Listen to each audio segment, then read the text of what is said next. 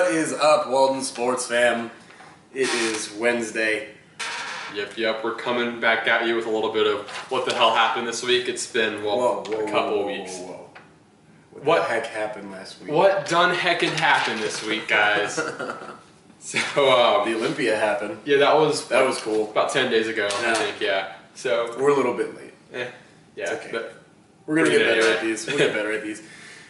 So Phil won again. It was weird not seeing Kai on stage. Yeah, I'm not gonna lie. He belongs there. I missed his posing.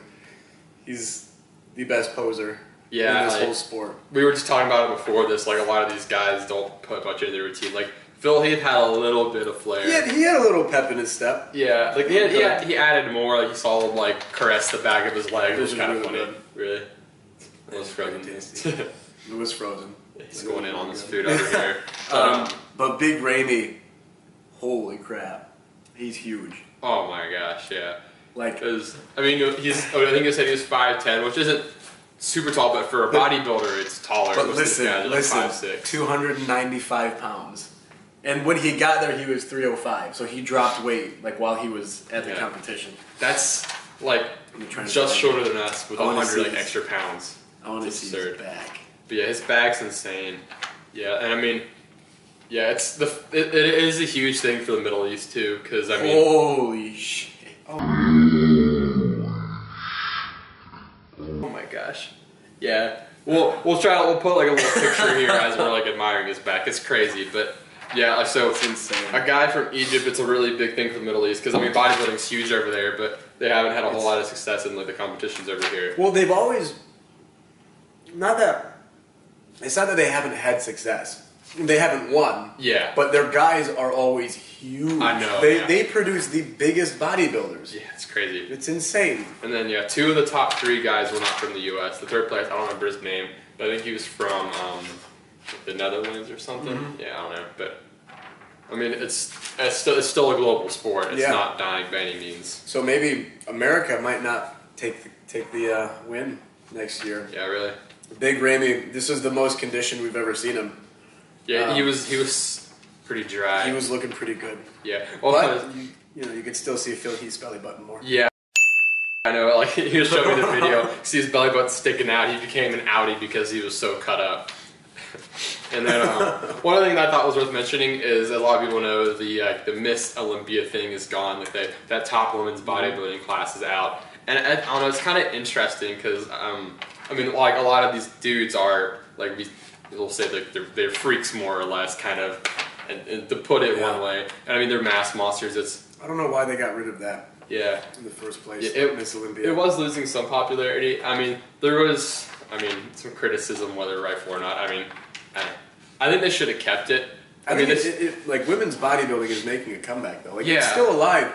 You go to local shows, there are big local shows, and they still have women's bodybuilding. Because they still have like all this stuff below it, but I don't know. I feel like it's something's missing because what's her name? Iris Kyle was the last one to win it, which it's kind of fitting if it's gonna end because she was insane. But she had been winning it. Yeah, for like 10 years. She's crazy, insane. She's crazy. But I think they should bring it back. But like the women that compete in the in the Olympia right now, you get figure and physique. They're pretty much bodybuilders anyway. Yeah, what's the one they have to condition? Where they do like the fitness one? Fitness. That's exactly what it is, fitness. Yeah, like the one where they do the tricks and stuff. Like, all the tricks, but yeah, that's absurd. The same girl has been winning that one too.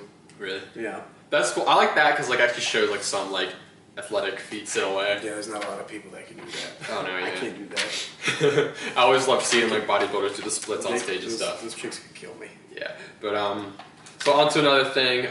There was a cool study that came out related to dieting. So everyone's always trying to lose weight. So what can we learn to improve that? So there was a study that we'll have a link to. It'll be on our Facebook page. 16 weeks of constant versus 30 total weeks of 2 on and 2. What does that mean? Yeah. So there's the cyclic dieting and the constant dieting. So what we typically think of is like, oh, I'll diet for, in this case it was 16 weeks, just caloric deficit the whole time. They adjusted it a bit based on like the person's weight because you have to change it a little bit throughout. And then same with the other one, but instead of, they did the 16 weeks of deficit, but they kind of did 2 weeks on and 2 off. So you'd be 2 weeks in a deficit, 2 weeks at maintenance, not eating eating your ass off, but like just maintenance. It's keeping that. So you're still eating clean. Yeah. So, and the cool part of the study was they actually delivered the meals right to the people. So that kind of helped with the dietary adherence, like in general. So a lot less variance in that. So the big thing was, so the constant group lost 17.6 pounds, and the on and off group lost 27 pounds. The on and off one was for 30 weeks, not 16. Yeah, it's like 16 weeks of dieting. So like 2 weeks on, 2 weeks off. So like the same amount of time in the deficit. Yeah.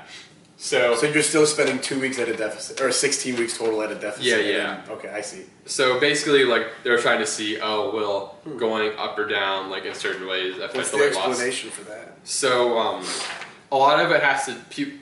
The thought behind it is kind of like affecting your metabolic rate. I mean, one of the things was that the on and off group had less of a reduction in their resting energy expenditure, because when you're in a deficit for so long, I know we talked to what's his name about this, Perillo about this, like the metabolic damage you undergo if you're starving your body for so long, it'll adjust, and so the premise behind this is that you won't adjust as much. So I mean it does take more total time. So I mean, like if you have the time, did they maintain more muscle though?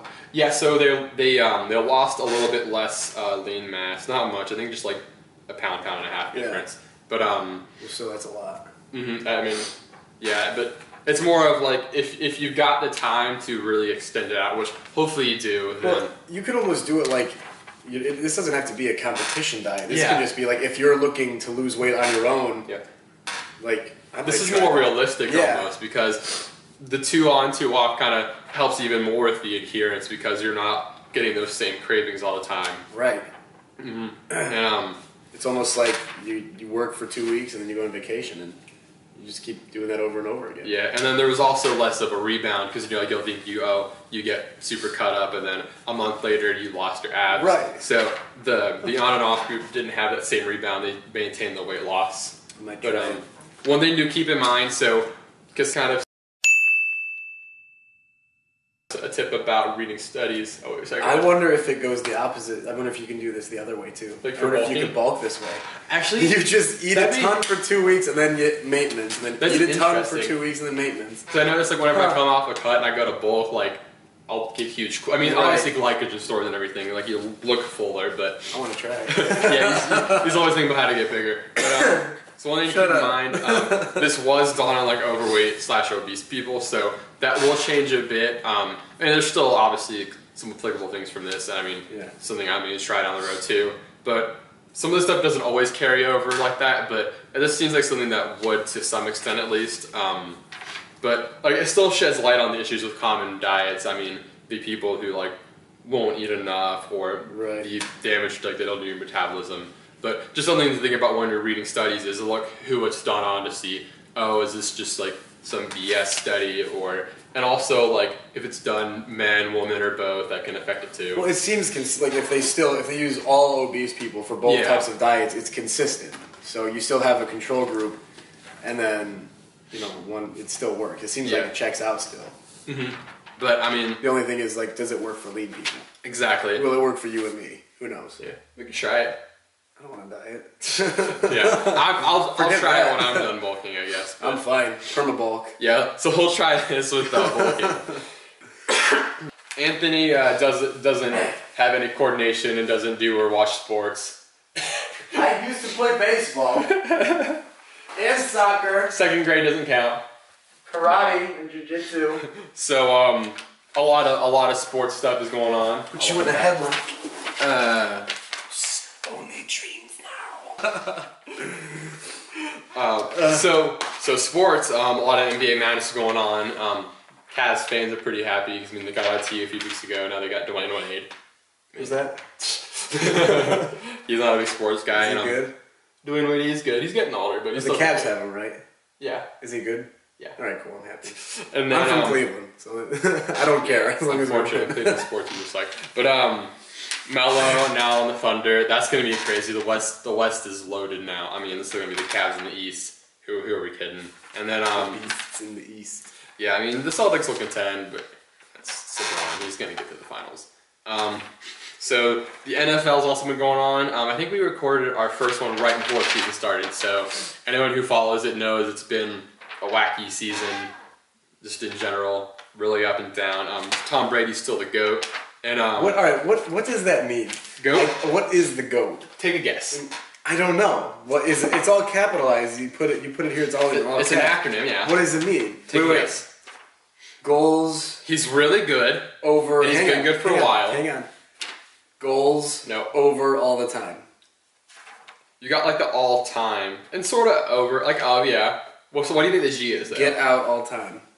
It's greatest of all time. Oh, greatest of all time. You're sort of getting there. The G is the hard part. I got it. I thought it made them more creative. Oh. What are you doing? Pause it when that's going. I'm not pausing this. This is going on tape. Lastly, the big thing going on in the NFL is the anthem protests. He doesn't want to get into it. I don't want to get political because I don't want to get angry and frustrated. Yeah, he's an irritable person, but I'm not irritable. I am irritable, but there's things that irritate me. My irritableness more than others. Yeah, the biggest thing is when you see stuff going around, just make sure it's true or not. There's all sorts of stuff on social media that people will post and never fact check. Hey guys, thanks for watching. Hope you liked our video, and we'll do our best to continue to actually do this weekly. So be sure to like us on Facebook, Instagram, follow us on Twitter. We're trying that now. Twitter's fun. I'm not a fan of it. Don't forget to like and subscribe and comment on the video.